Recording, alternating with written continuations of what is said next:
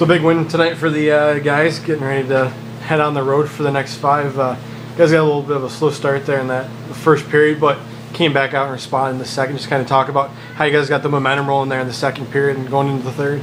Yeah, I thought that, obviously we came out real sluggish. I thought we started actually strong, but as the game sort of started to develop, I thought that, we weren't in the right frame of mind. But in the second period, I thought that, the guys regrouped and came out with a solid effort, and we were able to get a goal and then another quick one that I think kind of just helped us kind of just work our way through it from that standpoint.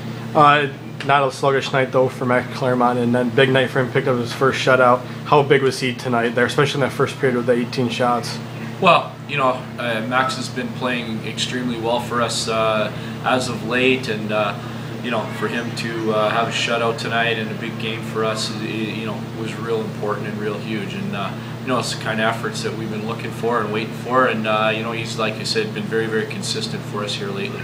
And you talk about the goal by Chaz there in the second. It seemed like it was kind of a good thing, bad thing. Bellamy was out there on the ice, kind of had an odd man rush going the other way for Wheeling, but then allowed Chaz to get there on that late shift, and it seemed like things just panned out at the right time.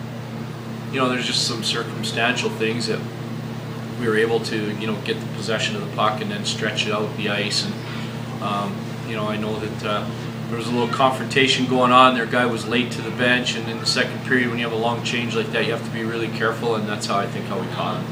So you guys hit the road after tonight, away from the first ring of the next 5 games.